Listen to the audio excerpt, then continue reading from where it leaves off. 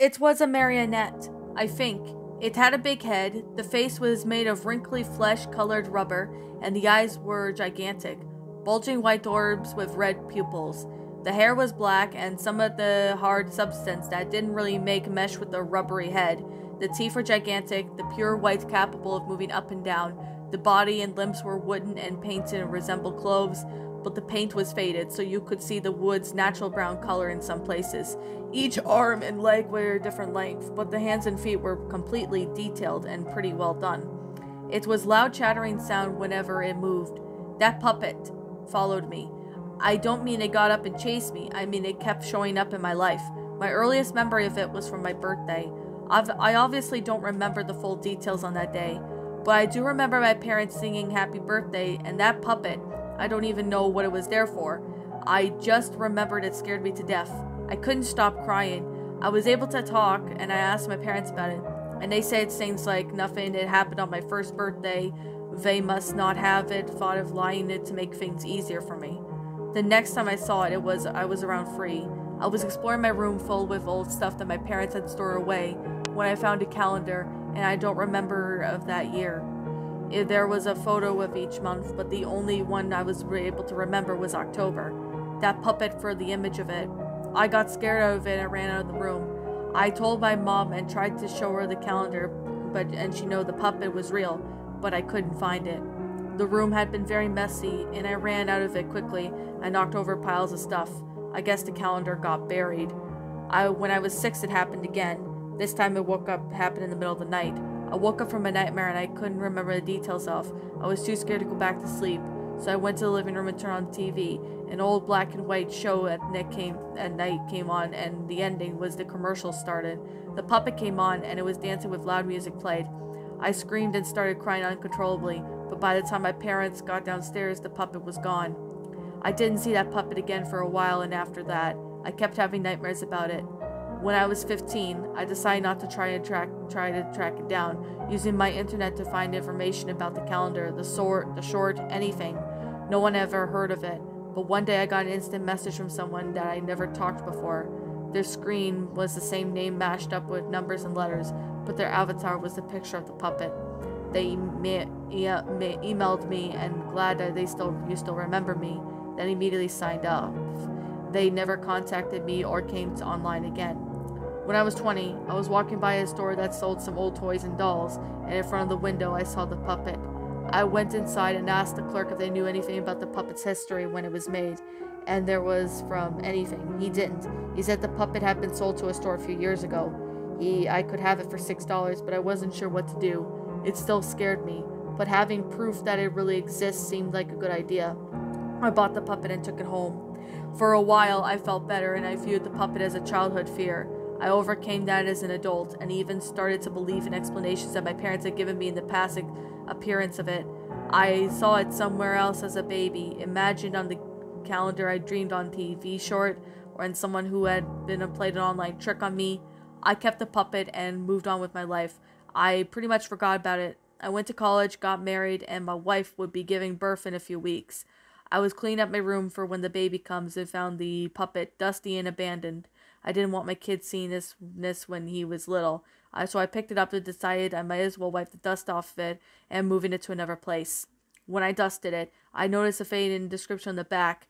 This is what he'll look like. Before I could figure out what this meant, I heard my wife started to cry. I rushed to her, and she looked more upset than I seen her. Sobbing, she told me everything that the doctor just called, and there was a problem with the baby.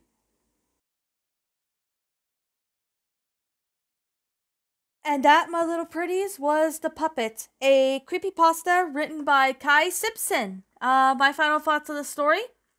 I'm gonna have to say, this one was actually a pretty well-made creepypasta. I'm not gonna lie. This is actually one of my favorite Simpson's, creepypastas. I know this is an old creepypasta. I think it was made back in 2020, I guess you could say 2012 or 2013, around that corner. And this story was actually pretty well done. I'm not gonna lie, this was actually a really well-made story. So what did I exactly like about this story? Well, For one, that it's a really, interesting creepypasta, about the puppet, appearing, in this person's life, and, he becomes scared of it as a kid, but then moves on with it as an adult, and, it followed me, at the protagonist in certain places where he didn't know in that, and, this is actually pretty crazy to come to think of it. Like, not in a bad way, I'm just saying crazy in a good way. Because I could definitely say, it's pretty freaky, come to think of it. Imagine, you have a puppet, and then you go do your own thing, and then all of a sudden the puppet, follows you around.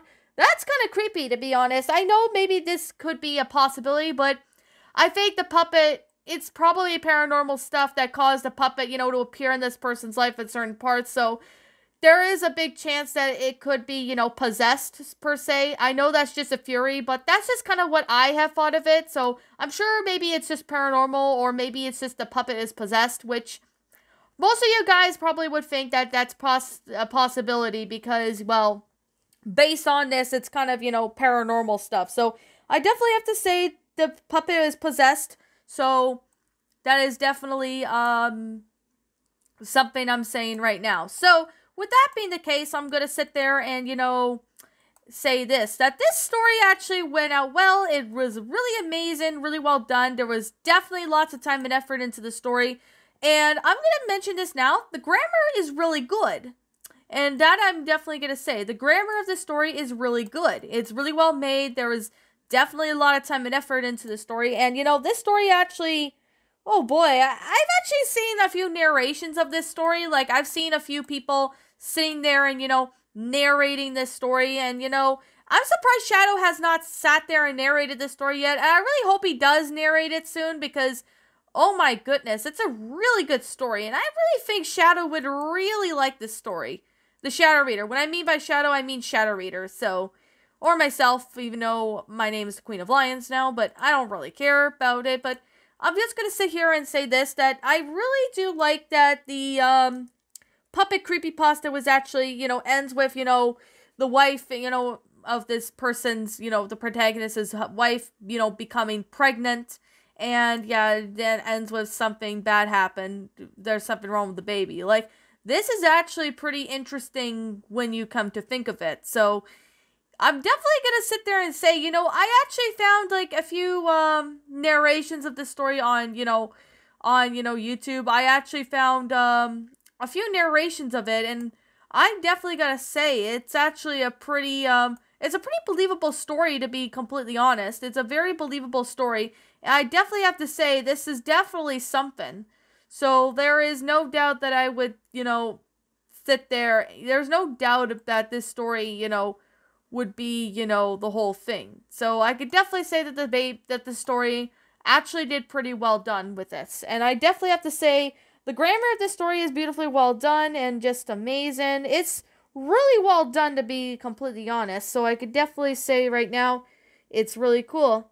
So with that being said, I'm going to sit there and say right now that this story, I actually found it to be rather good. And if you guys are going to ask, what is there anything negative about this story? Well, technically no. So that's definitely something. I don't have any negatives to say about this story. I actually found this story to be rather well done and made. So with that being the case, yeah, I'm gonna sit there and say this right now, that this is simply my own personal opinion on this story, and if you happen to disagree with me, that's fine too. We're all entitled to our own opinions in regards to these creepypastas, and this is just simply my own personal thoughts. Now, my final rate of this story is a 10 out of 10. It was really well made, really well detailed, the grammar was good, and oh my goodness, it's just a really good story. I really definitely have to say, there's definitely a lot of great concept with the story, so that's definitely the reason why I actually love this story. So, with that being the case, what did you guys think about this creepypasta? Did you all enjoy it? Did you not? Also, what have you done personally to help make this story a lot better?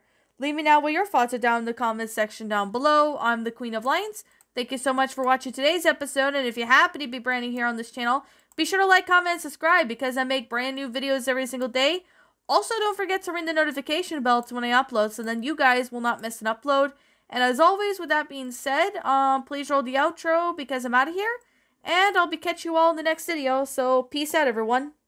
And as always, roll the outro because I'm out.